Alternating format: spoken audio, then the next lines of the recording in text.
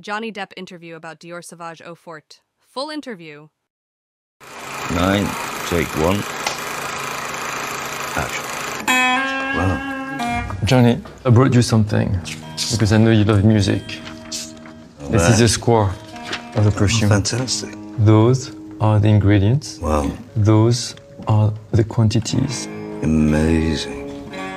I was 14 years old when I decided to become a perfumer. My sister was collecting the little baby perfumes. And every time I was opening the bottle, I was fascinated by the fact that it's like a world, a total universe. I imagine that you must live in your head a lot when you're composing these, orchestras, essentially, orchestra of scents. My idea of bleached lavender, you think that you want to remove the color of the lavender, the purple part of it. Yeah, I see what you did. Or, I don't know what you did, but you housed it somehow, like almost in a different room. Exactly. And the sound echoes differently. The acoustics change completely. Totally.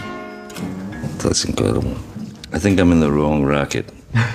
If you need an assistant for... Really? I can make coffee.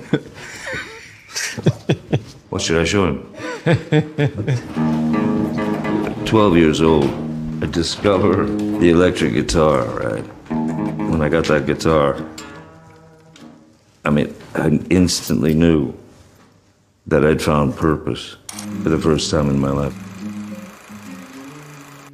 So just as with you, with your work, is there ever a moment where you put one too many drops of this? I always try to push the limit, and this is what I tell my students. Don't be satisfied with what you have done. Bravo. Try to push it, always. Always. For me, directing is allowing freedom within the scene, allowing an organic sort of go nuts, try whatever you want. And if I'm directing the thing, I just want to capture what I can. I'm hoping for mistakes, something completely different, something you never expected. Emotionally, what is the difference then between acting and painting for you?